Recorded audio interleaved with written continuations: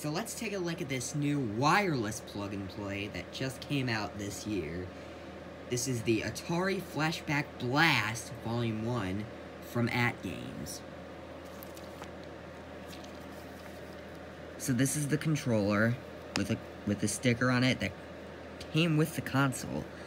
I put these on just so I can tell which is which. D-pad itself feels pretty good and responds good too. Same with the buttons, though there is a slight bit of input lag, but it's not very noticeable. There's the start menu rewind button. A is the action button, and these are just the other switches.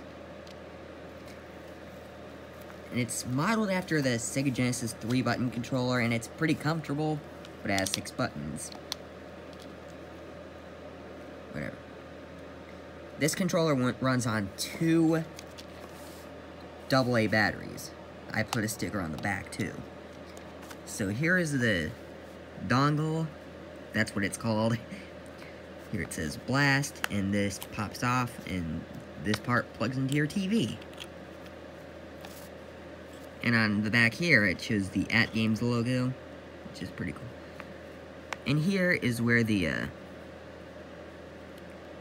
micro USB cable would go to power this thing. That's right. This doesn't run on batteries like other plug-and-plays. It runs on a micro USB cable. Now, the included micro USB cable is pretty short, and my television doesn't have any USB input, so I don't use this ever. I use the NES Classic Edition's AC adapter instead. And here's the user's manual, which is oversized. Explore more of the classic world. Atari Flashback, Activision Flashback Blast. Whoopsie doodles. Activision Flashback Blast, Atari Flashback Blast version 1, Atari Flashback Blast version 2, Atari Flashback Blast version 3, Legends Flashback Blast, and the worst out of all of them, the Bandai Namco Flashback Blast. I only have these 2. And here's the AtGames logo. And on the back shows how to do this things, how to pair the controller and hook it up. And yep, that's that. So let's plug this thing in and see if it holds up well. The Atari Flashback Blast Volume 1 was made by AtGames here in 2018. It contains 20 games. The first game, which is actually the main game here, is Centipede. This game has a lot of bugs, literally. In this game, you have to shoot a centipede and a bunch of other insects. The original arcade version of this game used a trackball, but this, for when it was released for the Atari 2600, it was transferred to use the joystick, which still works pretty well, actually. And here's the menu interface, menu screen. Push from menu, goes back, A saves, B loads, C quits. There's also a rewind button, which rewinds the game, so you can go back to where you left off, which is pretty innovative. Takes a while to get back, but then the second game is 3D Tic-Tac-Toe, which is basically a multi-layer version of the classic Tic-Tac-Toe. Personally, I'm not a huge fan of this.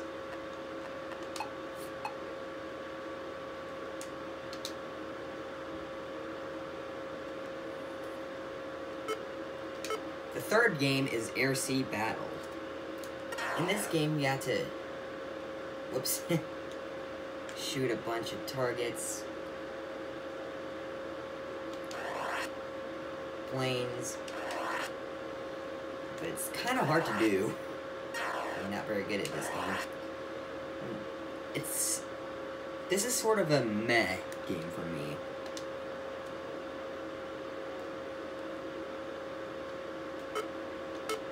The fourth game is bowling. In this game, you have to knock down all the pins.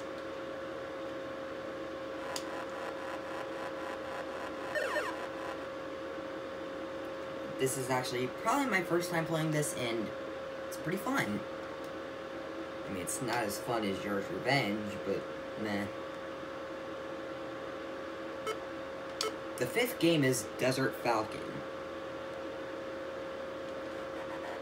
It's very similar to Zaxxon. Down goes up, up goes down. It's kind of a confusing control scheme. It's kind of a meh game for me, but because I don't know much how to play this game. Meh.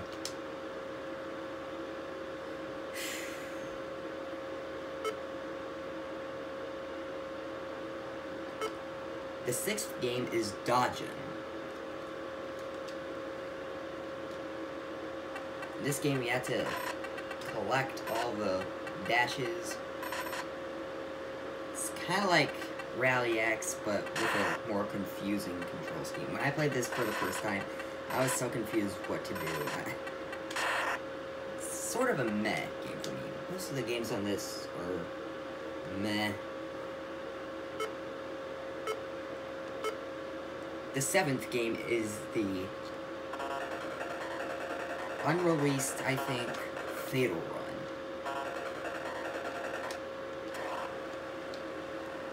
It's basically a racing game, which is actually pretty fun.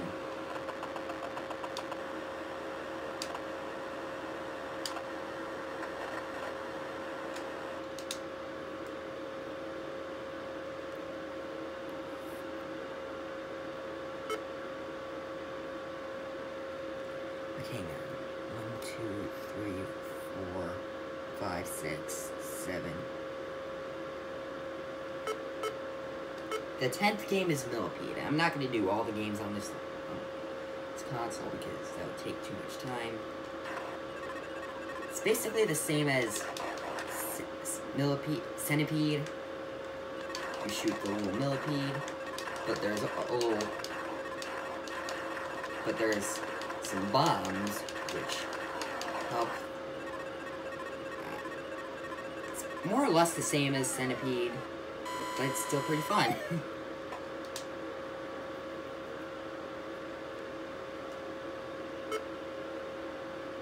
I'm no longer gonna keep track of the numbering, so.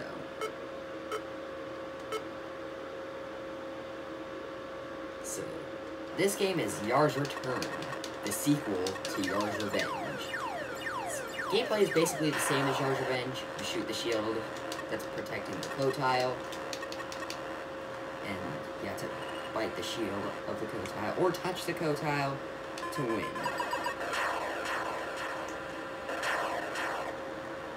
It's fun, and it's almost as good as Yars' Revenge, which is the next game. Actually, the last game.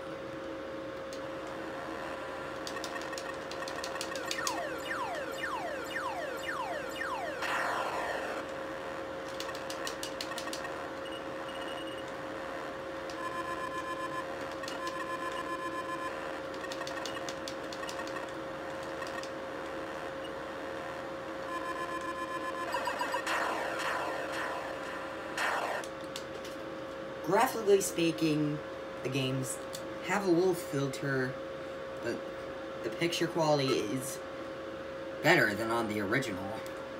Sound and music-wise, it's a little off, but it's okay.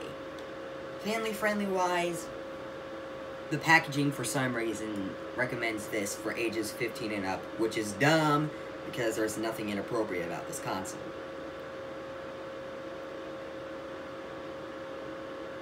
Also, there is a bit of screen tearing, but it's not very noticeable. So what do I think of this thing? Well, it's kind of somewhat disappointing. I mean, sure, they they execute pretty good, but there was only 5 games that I'm interested in. Centipede, Fatal Run, Millipede, Yard's Return, and Yard's Revenge. But they still do pretty good. So, where am I gonna rank it? This is one of those middle-of-the-road plug-and-plays. I do like the Namco Arcade Classics Pac-Man version by Jack's Pacific more, but I will put it over the Frogger plug-and-play from MSI. So out of all the 10 plug-and-plays that I've ranked, the Atari Flashback Blast Volume 1 by AtGames is going into the number 6 position. I recommend getting an Atari Flashback 9 instead. But that's just my opinion. What do you think? Let me know in the comments below. Also, be sure to like and subscribe. Or don't. I don't really care. I mean, I am kinda obscure, but meh.